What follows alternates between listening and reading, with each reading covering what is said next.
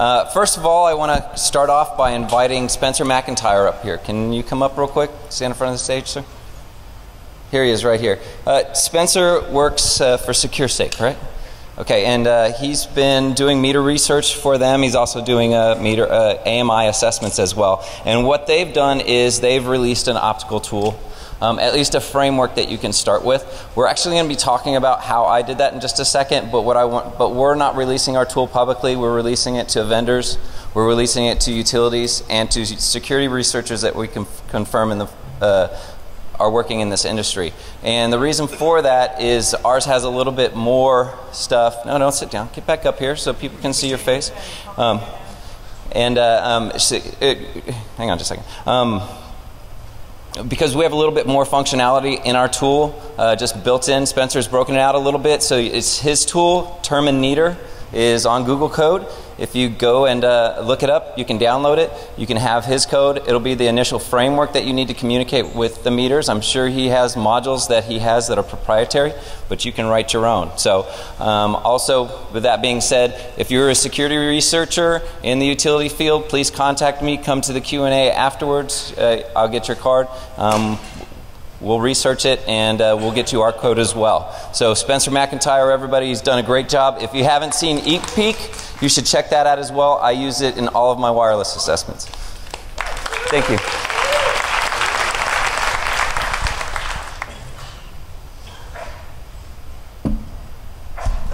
Okay, looking into the eye of the meter. When I first started working on meters, I went over to the Carpenter ranch, met Carpenter. He couldn't make it here today, so but I really appreciate all his help because he really got me into the security field as far as AMI goes. And I'd never done hardware before, so when I came over to the Carpenter ranch, he said, pick up that smart meter and take it apart. But as soon as I picked it up, the first thing I noticed were two IR LEDs on the front of it, on the face of it. I'm like, what are these? And he said, well, when the field technicians have to make a modification to the meter, what they do is first they try to contact it with the radio because they all have radios in them. Okay? But if they can't contact it and it's some type of condition that they don't want to pull the meter off, lots of rain, really hot and they're really sweaty, blizzard conditions, what they'll do is they'll use the optical port to either pull data off or reconfigure it. I was like, oh, that's cool. Can we talk to it? And he said, well, you can get the vendor software to speak with it, but all that lets you do is to program it and to read the configuration of it.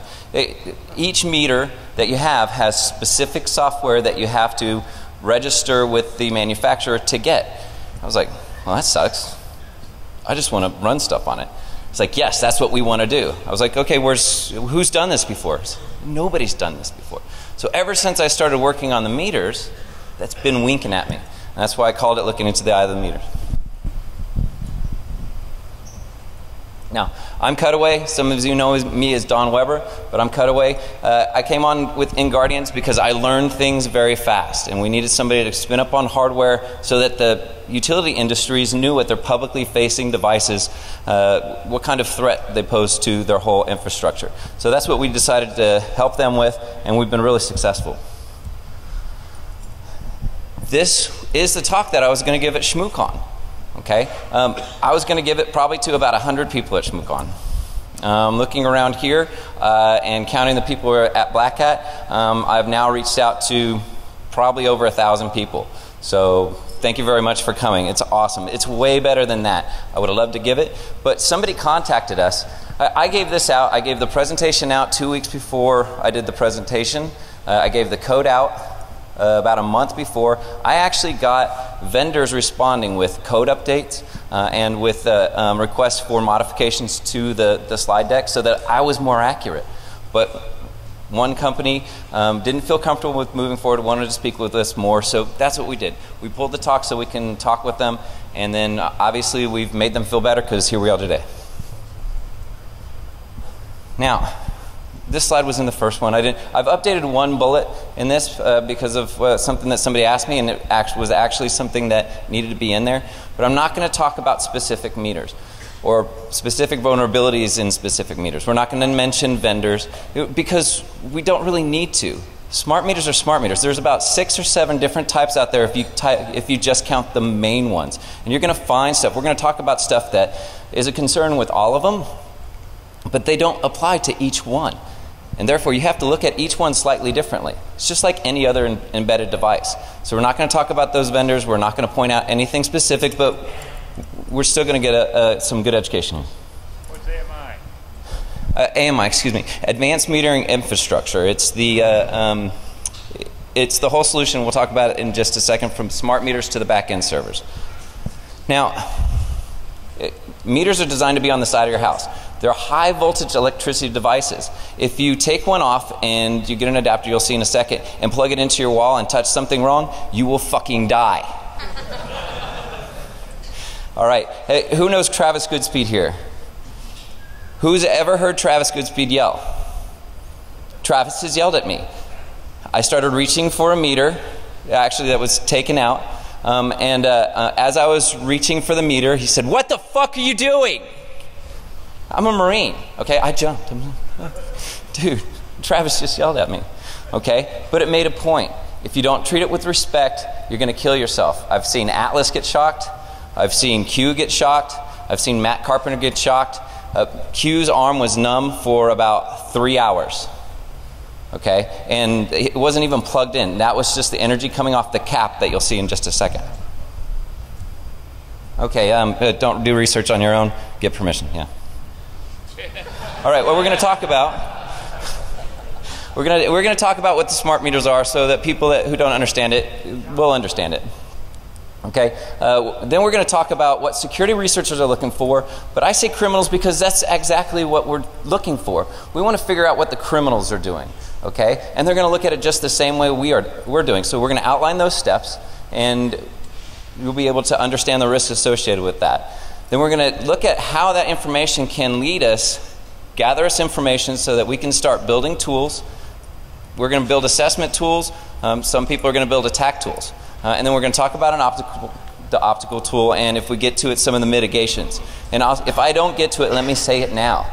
The mitigations that I have in these slides are already implemented out there. That's why I feel comfortable talking about this. They're not all implemented by every solution, but just like everything else, you know, people are trying to build a good solution. They're doing their best, and it's stuff like this that's helping them understand it and get other mitigations built in. Now, the purpose for this presentation is to get the word out. I want to educate people. I wanted to educate 100 people at ShmooCon, but now I've got to educate 1,000. So I'm happy. But I've also educated the vendors. You know, they've started talking completely differently about their solutions now, just from that one talk getting canceled. I wasn't scared about talking about this because we had released the AMI attack methodology back in 2009. Okay? Everything we're going to talk about here is what basically I use this as a guide to help teach me hardware, teach me meter assessments, teach me embedded device assessments. Okay? And we're going to walk through that. And we're doing it to do things like generate anomalous data so that they understand what it looks like on the back end, on those servers. So this is the basic breakdown of an ANI methodology. The stuff that's outlined in red, those are the publicly facing devices. The one on the far right is a smart meter. Now, smart meters can be meshed together. They either communicate over 900 megahertz, communicating with other meters and with the aggregators that are on the pole top, or they've got network interface cards that have cellular modems in there, so 2.4 gigahertz. And those won't need an aggregator except for in remote locations, and those will just talk back directly to the cell tower. But we're concerned with all of those things in the red. The rest of this stuff, the cellular network, the edge resources like the routers and the firewalls back into the internal, that's just like a network. Okay, that's just a business network. We do the same types of assessment, helping them do web assessments, database assessment, looking at configurations of the different stuff on the internal side. But we're talking about the external, publicly facing devices. So what are the criminals going to want to do? Well, let me tell you this. We've got 5 bullet points up here. Utility industry has been doing this for 100 years.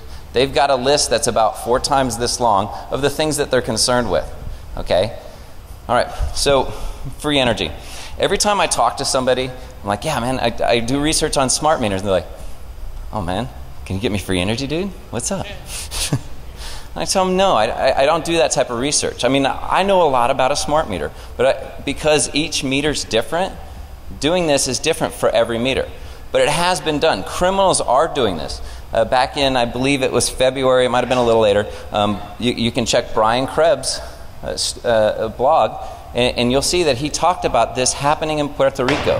What happened is that there was an FBI report, investigation into utility stealing energy down in Puerto Rico.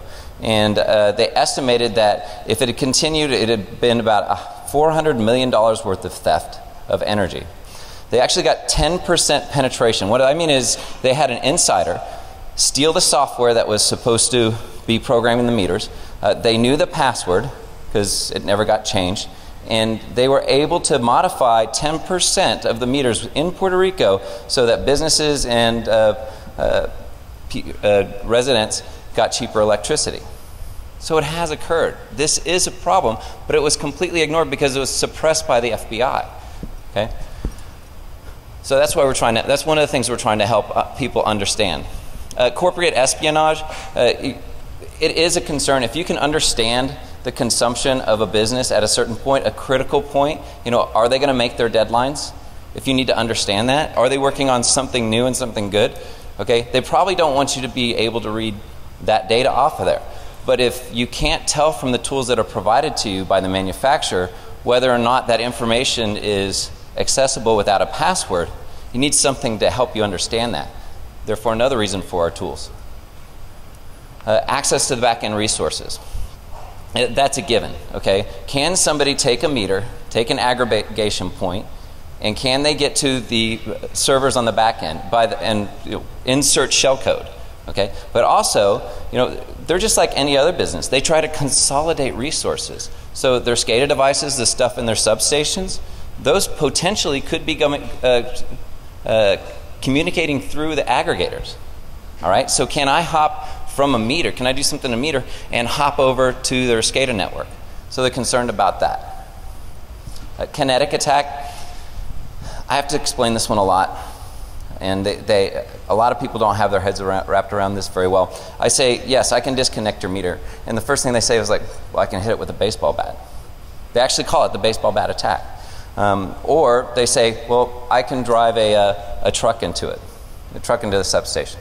Okay, yeah, you can do that. But when you walk up to the meter, if I change it via the optical port, the configuration, if I turn it off via the optical port, which one can you tell happened? The one that has been beaten up with a baseball bat, or the one that has been changed via the optical port? You're going to know instantly. And here's why it's a big deal. They hate these pictures. These 2 pictures right up here, they hate them because I'm pointing out that there's a residential meter. Commercial meters don't have a disconnect, okay? But residential meters do. So I can disconnect, and that means you turn off the power.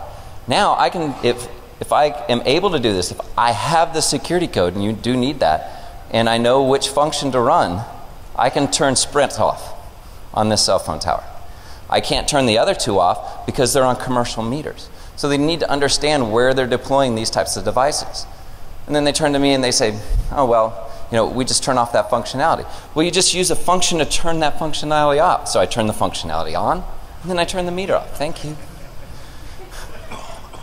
Okay, so, and then obviously we all know about hacktivism. We talk to people a little bit. People are getting more educated about that, but at the same time, they're going to use any resource they have to meet their agenda. Okay, we are talking about smart meters, but this is what kind of a good example of an aggregator on a pole top. The concern about these things is that they're high up on the pole. They're connected to the power lines usually. Okay, and is anybody here want to steal a transformer? Because you'll probably fucking die. I saw the hand go up. I saw you. So, I mean, what do you need? You know, you might be able to pull copper out of there or something like that. So somebody may do it if it's not energized, okay? But when they figure out that there's network capabilities on the pole top, you don't think that they're not going to go for it? I can sweep those lines really easy. I actually, the neighborhood that this is in, it's on a side street. No houses face it. And there's a ditch on the other side of it. It's not too hard to steal these things. And if I can figure out a way to modify these things and put some type of device in there, the next one I'm not going to steal. I'm just going to hop up on it, pull it apart. If they have no tamper detection and alerting, then I'm going to put my device in there, and I'm connected until they finally figure out that I'm in there. And I'm using this as my entry point. I put the OMG on there because at first I was like, oh my fucking God. You know, because it's a network port. You know, you can just tap, you know, throw my laptop right on there. I did talk to somebody who did an assessment on this one. He said they actually have that locked down really well, but there was other concerns, that bigger concerns, bigger priorities that they needed to address on that, and they did work on it.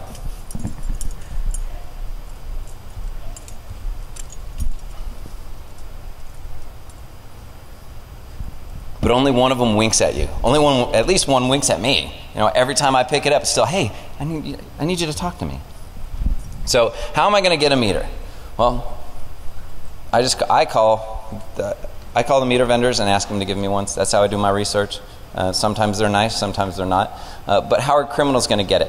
Well, they're going to pay some crackhead $5 to go out there and pull this meter off, okay, and toss it in the back of the truck, and they're going to drive off. But they can do it themselves if they want to. If they don't, then they have somebody else do it. You know, I mean, this is freaking dangerous right here. But it's just, I mean, even if it's locked, if they don't have a tamper alarm, or who cares if they have a tamper alarm, because they're not going to come pulling up to me within 2 minutes. They're not, their meters are, there's too many out there. And then you take them home. You know, you don't have to plug them into your house to work on them. That's the actual example of an adapter that I was talking about. You don't want to take a smart meter and just plug it into this, because it's still not protecting you. So please still be careful.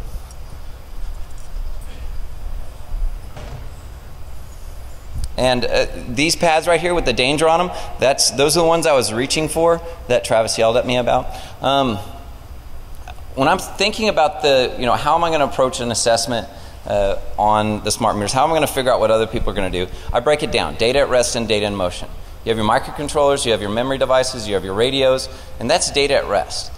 Okay, if they haven't protected those components, then I can just pull all that stuff down. Okay, I can grab the firmware from the microcontrollers, obviously data and potentially firmware from the memory components. And the radios might have firmware in them, or they might be driven by a microcontroller. And then obviously data in motion, they have to communicate between the two.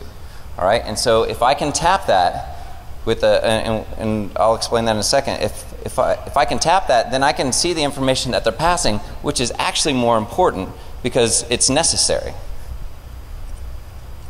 So data at rest, we just need to figure out what components are on there. It just takes a little bit of research.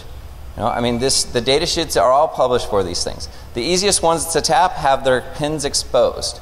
You know, whether they're fully exposed or partially exposed.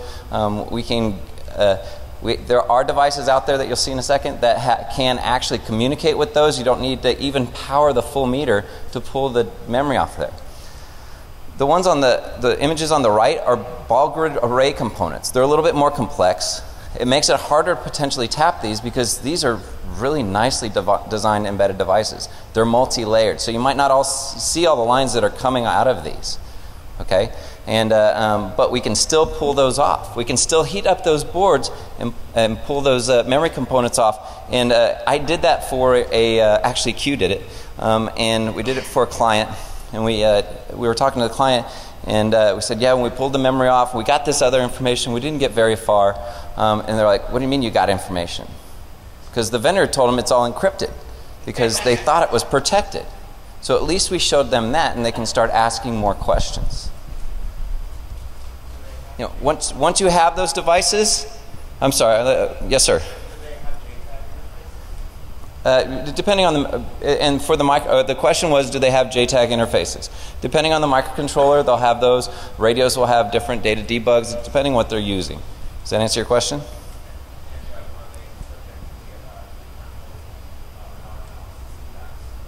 The question was, are they subject to differential power analysis attacks? Some are. I mean, if you can name a vulnerability, generally you're going to test for it. Usually what I do is I prioritize. I might have a particular thing that I'm going after. For this, I'm specifically concerned with the optical port, so I was going off that. I wasn't doing firmware analysis at this portion, or it depends on what type of assessment we're doing, so we prioritize. Does that answer your question? Okay. All right, back to memory components. So we understand the memory components. We understand how they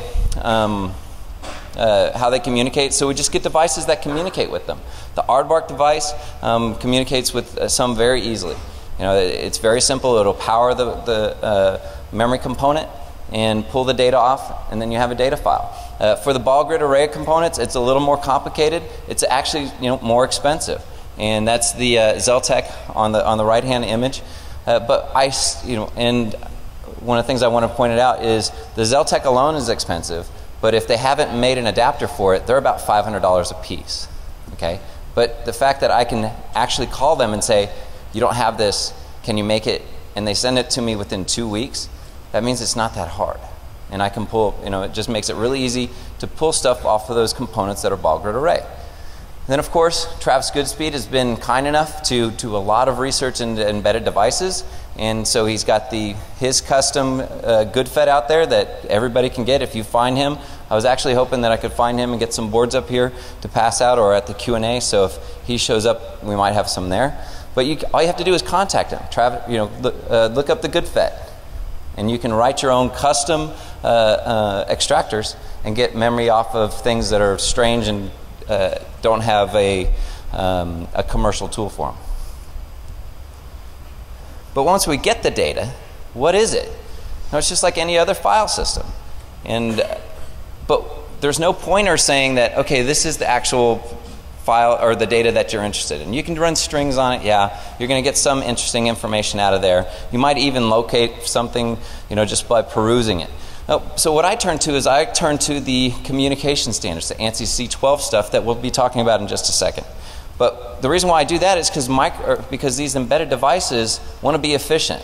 Things are going off a radio, so they've got timing issues. They don't have a lot of CPU power, so sometimes they just write straight to memory. So you can use these to help you understand how they are and maybe try to locate certain things within that memory or that file that you pull down. So if we can't find anything, nothing pops out at us from our memory. And the reason why I do that first, even though it's hard, I might not get as far, it's the easiest thing to do. So I grab that data, something might pop out, but then now I can start turning to data in motion. Because as I mentioned, they're only going to pass the most important data generally. Okay, so you can focus in on that data very quickly by monitoring data in motion. But you don't have just component-to-component communication. Meters are made up of metrology boards, which count, and then they're also made up of network interface cards. And those have to communicate. And what's great about it, what we figured out, is that the NIC generally has to authenticate to the metrology board in order to get that information. So now it has to pass the security codes across those lines, and that's what we're going to focus on. This is an example of tapping the pins on memory components. Hopefully you guys have seen this before, but if you haven't, I'll describe it.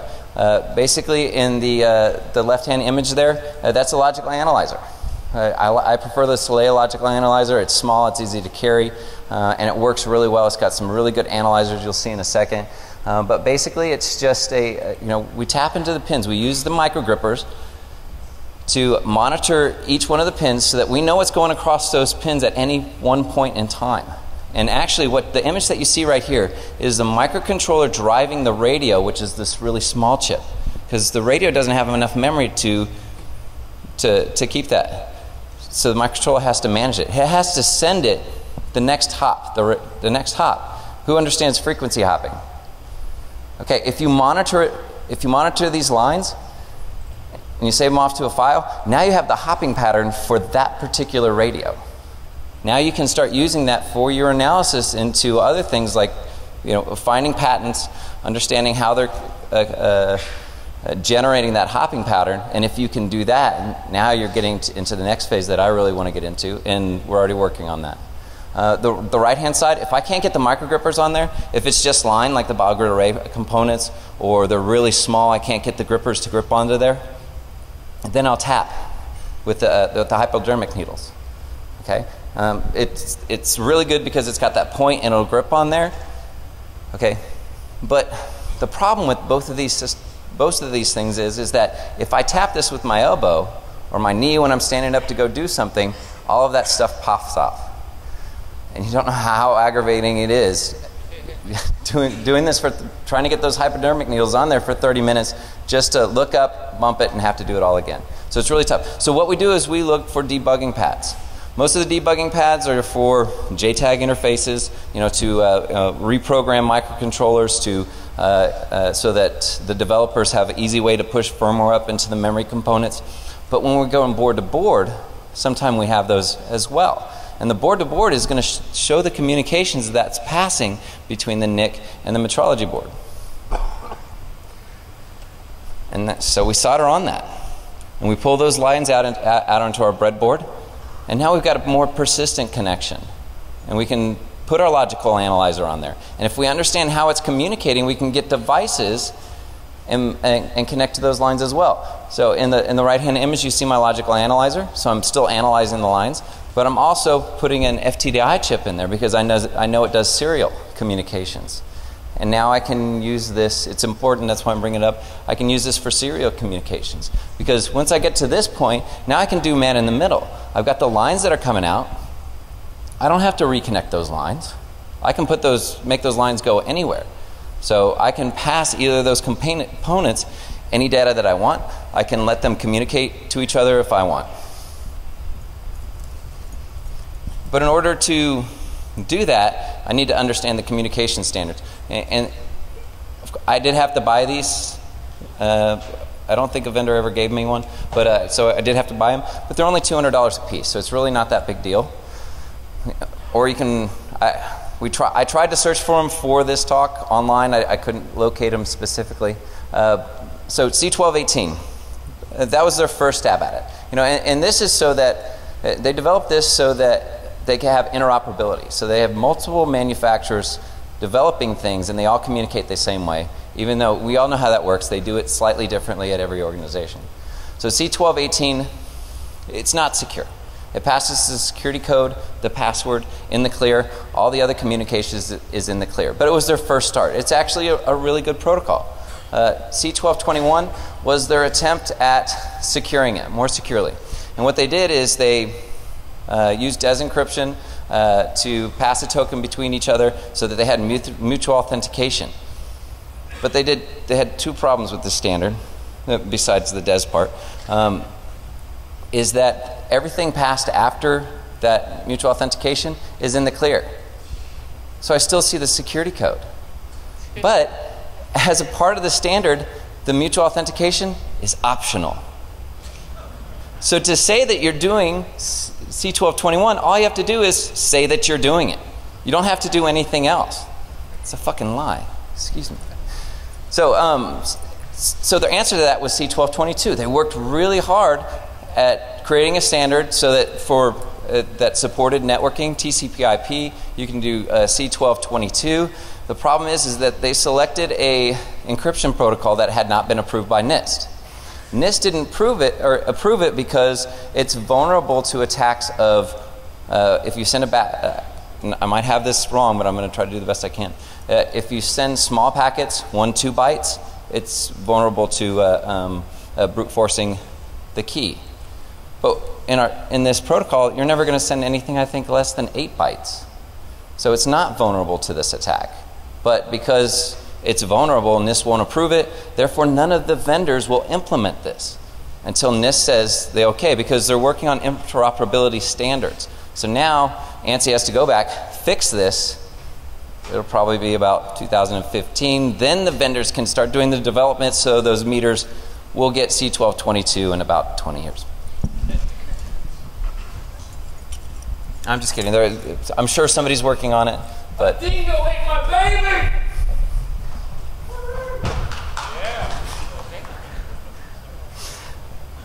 Did that wake you up? I didn't plan that. Are you volunteering? I'll give you $10. Okay, so looking back to our logical analyzer, talking about the communications, this is actually the output from Celea Logical Analyzer. And you're seeing actually the identification service response packet here. Okay, and this is where they say they're going to do C1221. They just changed that 1 byte. Okay, but what's important here is that the logical analyzer tells me what's going across these lines. As long as I configure it correctly, then it's smart. And it's just, for this right here, it's just async serial. The NIC and the metrology board are just communicating via async serial. And what I can do is I can not only use the analyzers to show me what the data it's parsing, but I can export it to a CSV file. And then you know where I'm going there. How does it look? Because I've got low res. Okay, good. It came out good. So now I can start labeling the packets. Okay, when I first got those standards that I was talking about, I read those for about 2 weeks because I'm really good at analyzing documentation and writing protocols and communications and stuff like that, and it completely baffled me. Well, I was new to it, but as soon as I got this output, and as soon as I can start labeling these bytes, I'm like, oh man, now it makes sense. This is freaking awesome. I know exactly what they're doing. I knew every part of that packet. What's great is, then I merge the files, because you export the receive pin, then you export the transmit pin, and you can merge these files. Now you can see the full conversation, the request and response, the NIC card logging in, the metrology board saying okay, so identification, negotiation, log on, security. Woohoo! That's a security code. Now I know how to log in. And if they're using that code for the optical port, that's what I'm hoping. Okay? Probably the next most important thing is the actions. So the read, write, run procedures, because those are still kind of hard to understand, but also every manufacturer does it differently. So if I can see them, how they're doing their actions, now I can start programming that myself. And as I'm sitting there looking at these things, oh, okay, I'm sorry, let me talk about this real quick. The first tool in my toolkit is a basic parser that will take both of those files, merge them together, mark all that stuff, because it takes a long time to do all of that by hand. So that was the first part of my toolkit, to speed things up. And as I'm writing that, and I'm looking at it, I'm like, wait a minute. When I was working with Atlas, working on the MSP 430 disassembler and emulator, he told me, when you're working with Python, tables are the best way. Tables are the fastest things to reference. I'm like, holy shit, I've got tables. Because every response and request is exactly the same. I mean, there's a slight difference. There's a control byte, but I can account for that. It's exactly the same. So I can just write tables of tables. And if I can write the tables of the communications, I know what's coming back. Now I can start generating my tools. Now that I have a persistent connection, now that I can start writing tools for that, I have an advanced persistent tether. Okay? I can communicate with the device. I can send things to it and see what kind of response it gives. And if I do this correctly, if I just think about what normal replay attacks do, you just send a packet. And in this case, I didn't care what it returned. Well, I cared about what it returned, but I monitored to see what that response was. I didn't modify my behavior according to that response. And so I would send a packet. I would send that logon packet, the negotiate packet, and all the way up to the security packet. If it came back and when I analyzed what it was sending in return, I logged in correctly. So now I've got a man-in-the-middle attack. Or a replay attack, excuse me. So now I can receive responses via the logical analyzer, understand what's going on, know that I'm doing it right. And now I've got a hardware. This was the second one in my toolkit. A hardware client to communicate with the meter, log in, see what those configurations are, and do it over and over again in a repeatable process. But I still have wires coming out of it. This is just in my lab, on my desktop. I'm still not getting that full communication. What's great is that those meters, once they're powered, they will connect back to the radio tower. So potentially, they're still communicating with that meter if they haven't turned it off. Okay? So things could be still passed on there. But, you know, it's not the side of my house. You know, I walk outside, I walk by my smart meter, and it's weakening at me madly because I want to talk with that optical port. Can I borrow your microphone for just 30 seconds? How many of you are in here? How many of you in here are going to stay for the next talk in this track, Tenacious Diggity? Raise your hand if you're staying for that talk. How many of you are planning to go to FX's talk? Shit, would you help me count? All right. All right, you're done. Thank you. Everybody give him a big hand. Thank you, sir.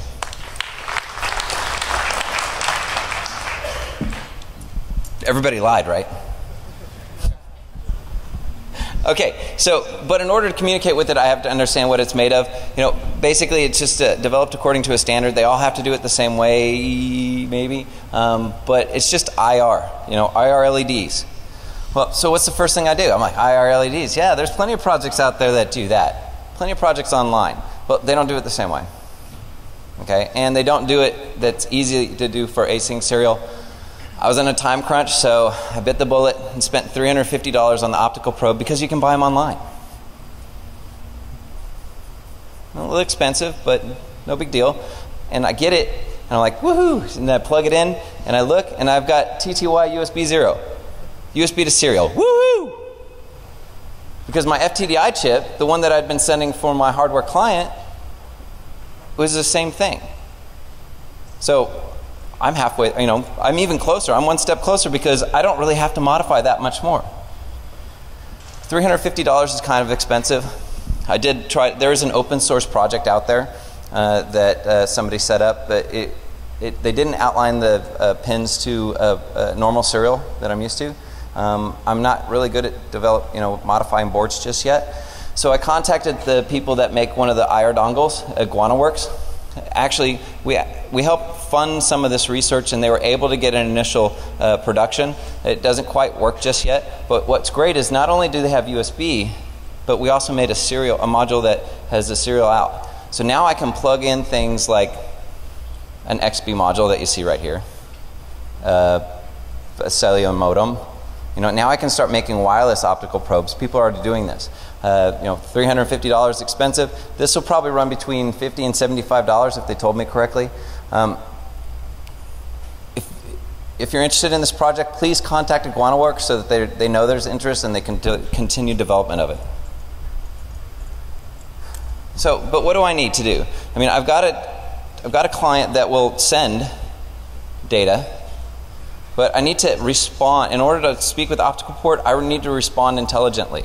Okay, so really I've done pretty much all of those things except for the response part. And so that's what I did. I wrote a client, which was the primary tool within our toolkit that we're calling OptiGuard. Nobody likes SMAC. SMAC stood for Smart Meter Optical Communications Kit. I thought it was okay, but we decided to change the name to OptiGuard so that the utilities would not think it's mean. We were actually going to name it the Smart Meter Optical Assessment Toolkit, SMOTE. They didn't like that either, so we went with OptiGuard. Thank you, John Sawyer. Okay, if you weren't in here before, get permission. Okay, so the optical client. Basically, it's just a whole bunch of functions that will do what the meter manufacturer's tools do. But actually, this first bullet point, I need to point this out because I was asked to do it. This is the bullet point I was asked to add. Okay, in order to walk up to a meter at the side of your house and use our tool, you have to have the security code. It doesn't mean that you can't do things without it, and that's exactly what our tool is designed to do. Okay, we don't need a security code to run it, but if you want to make modifications to it, you have to do stuff like the research that I just talked about in order to get it, or you need to pay somebody to give it to you. But if you don't have it, but you have the tool, you just can't run around rampantly changing and modifying things. But what this allows you to do is it allows you to test functionality that the meter manufacturer software don't give you. Okay, so you can run stuff without a password to see if are there any tables, which is where the The stuff that contains the data, the configuration data, the settings and so forth, they call them tables. So you can pull that table information out. Now, you can attempt to pull it out without a password. Some manufacturers protect everything. Some manufacturers only can protect the ones that they think are important for security. But they've made that decision instead of the utilities. Now we have something that the utilities can use to test, pull that information out and say, you know what, we don't mind about tables 1, 2, and 3, but you really need to, table number 15, I can read that without a password and you need to protect that, okay? Same with procedures. Did somebody mess up in development and leave a procedure in there that allows you to do something such as disconnect the meter without a password? With the regular manufacturer tools, you can't test for that, but now we can test for it as well. Actually, what we were able to do, once we had the security code, now I was able to run every procedure at the same time. So I ran every procedure, and then first I just sent no data, and didn't get any no joy. But then I sent a 0. And I'm sitting there and I'm waiting, and then all of a sudden the meter goes clunk. And that's the sound of the meter turning off. I'm like, oh? What? So I quickly look because I have some good logging in there. I'm like, okay, this number right there. And so then I just ran that one procedure with a 0 and nothing happens. Like, crap. Oh wait, now I send a 1. Ka-clunk. Meter turns back on. I'm like, woo! Now I can turn this meter on and off. It's awesome. And then, of course, I just didn't go on from there. I called everybody in InGuardians and made them listen to Clunk. I called my friends. I'm like, what is that? I'm like, Clunk. Some knew, some didn't. Okay, but now we're showing that we can do this. I don't need me to manufacturer to software to run this. So I can develop it. Criminals can develop it as well. But what's great is now we have an assessment tool to generate that data, to do those types of things so that they can start looking for it. Okay, we're running kind of short. Unfortunately, one meter manufacturer found out that if I ran all the procedures at the same time, so I did it, and then it started acting a little funny, but not too funny. So I'm trying to figure out how to reconfigure it, and then I look over at the screen and it says uncalibrated on it. Uncalibrated? I don't know what that is. I don't see it. So I call my contact up and he's like, oh yeah. Yeah, utilities can't fix that. You have to send it back to the vendor. I was like, oh, so if I have the security code and I can run every procedure, I just bricked your meter? It's like, yeah. It's like woohoo! But I didn't say that on the phone. But now we can tell the utilities that, and we can pass this information back to the vendors, and they can start looking into it because we're generating anomalous activity that they weren't expecting. Now, I'm kind of moving on because we're getting short, so I want to make sure I get to some of the mitigations. iChart is basically just brute force method. Okay, I don't need the password to attempt to log in. Okay, I can brute force it just like any other service. Okay, but what's great is I have a tool now. I just go through all that memory that I dumped before, and I generate every single password that's in there and unique it. The problem is that I have to do that association each time I do the login. So even though I uniqued it and got 12,277 passwords, it's still going to take me 7 hours to run it. And I've never actually gotten my tool to run for more than about 20 minutes consistently. I mean, I can build some smartness into it and just restart it. But that's kind of important for utilities to know. Okay. Now, can they detect those brute force logins? Also, I can generate my own dictionaries. I don't have to get one out of memory. So are they using stuff like the utility name as the password, the vendor name at the password? Okay, so you can develop your own dictionary files and generate that kind of data.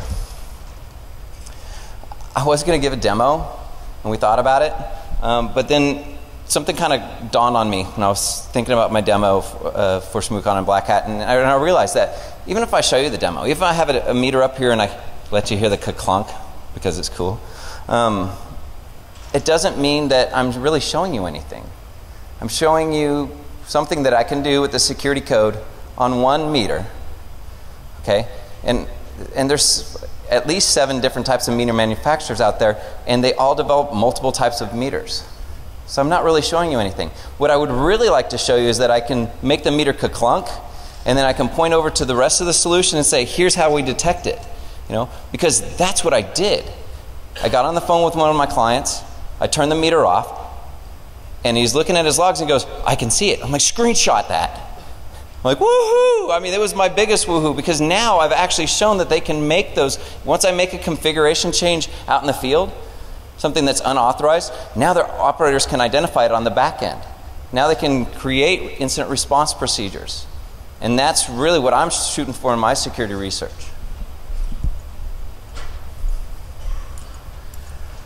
Mitigations, as I mentioned, most people do a lot of the mitigations that are going to be outlined right here. You know, residential, we talked about the residential meters, you know, making sure you put those in the proper area. Actually, deploying 1 million meters with and having 1 million different passwords is probably another security vulnerability. So, you know, but you can still do it intelligently. So we talked to them about that. Obviously, we just talked about incident response plans. Tamper alerts, you know, on the smart meters, maybe not so much because there's so many out there, but definitely on the aggregation points, you know, for the pole tops, you want to do that. Encryption has to be done properly. We all understand that. Configuration integrity checks, we just talked about that. Some people break the standard a little bit just on their meters. They send an authentication code, but what's great about that is I can still assess it. I can still build into my tool kit, you know, the method to pass the token. But what they do is if you pass the wrong token, they immediately shut off the optical port for a period of 20 minutes. So it makes it really difficult to work on those. So, you know, start thinking about different things if you're going to be researching this. I already thought about, you know, the wireless optical port readers.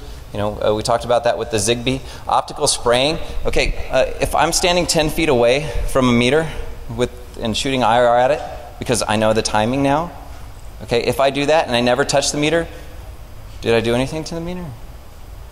So, you know, thinking about that, making people understand that. The wireless sniffers that we talked about, putting in the aggregation points and putting, they could probably detect the ones that are in the meters, but the aggregation points are really my concern for the sniffers that you just put in and leave them in place to send data back to you. And then obviously the frequency hopping, you know, that's probably the next big concern. Being able to do this type of stuff and get that radio information to understand so that you can do all of this stuff wirelessly via the radio, that's something that I'm really interested in and we're working towards. I mentioned that the vendors helped us. Ed Barrowset from Elster, you know, he actually contributed code to make sure that, you know, I'm working with more meters than I had actually worked with. Robert Former from Itron is a constantly encouraging me, and he actually worked very hard to make sure that our toolkit is being used by their research team, that their developers understand it, and they know to talk about this stuff as well. And then we're getting great positive feedback from a lot of the vendors, except for 1 or 2. I couldn't have done this without support from a lot of people. I listed some people on here. I obviously miss people. Once again, my name's Cutaway. Thank you everybody for coming. There is going to be a Q&A afterwards. I really appreciate it. Thank you very much.